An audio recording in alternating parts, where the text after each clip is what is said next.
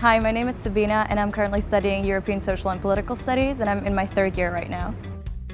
I think a lot of people have a slight misconception of what life is like in Russia. It's definitely much more fun than one might imagine from all the stories.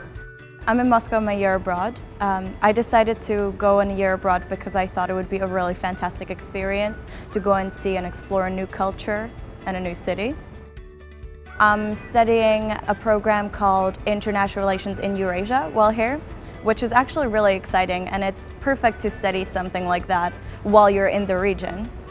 Some people might think that studying in Russia would be somehow government sponsored or that there would be some slight propaganda, which is definitely not my experience.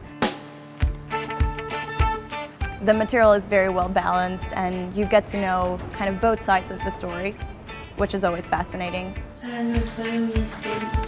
Obviously, my life in Russia doesn't just revolve around academia, so there are many things that you can do once school is over.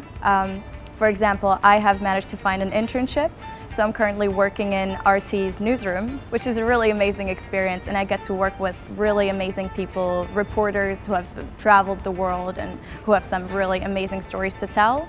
Ultimately, I would like to go into a career in journalism, and I'm really hoping that this experience will help me become a more balanced reporter, and it will help me to be more understanding of other cultures. The mentality here is a little different, so people can seem a little cold at first, but they usually warm up to you once you get to know them.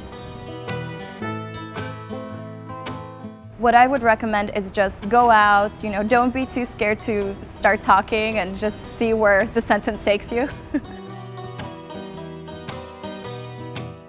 What I'm hoping to get out of this experience is a more informed worldview, and I'm really hoping that when I get back to UCL, I will be able to look back on this year and think, oh my God, I've done it.